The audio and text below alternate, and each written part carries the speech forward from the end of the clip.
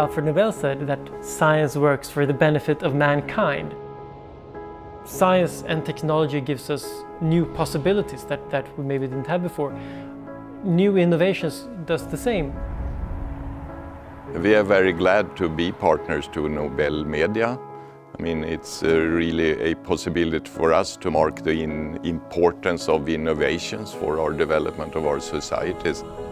The society we live in today is extremely based on different kinds of innovations.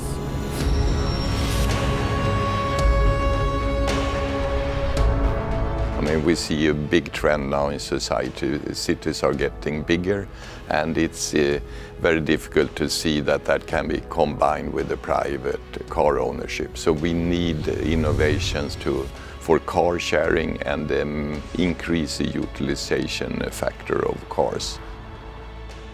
What makes this a really interesting, innovative field is that we know that the future will bring changes for example, cars. And that is something that opens up creative periods in science and technology as well. Today, a lot of people waste time sitting in queues, going to work every day.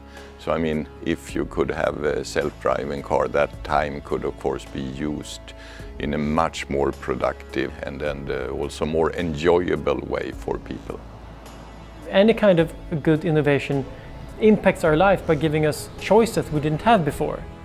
I think that was something that was really important to Alfred Nobel, and I think it's something that's really important for Nobel as an organization today, that's something we want to celebrate and highlight.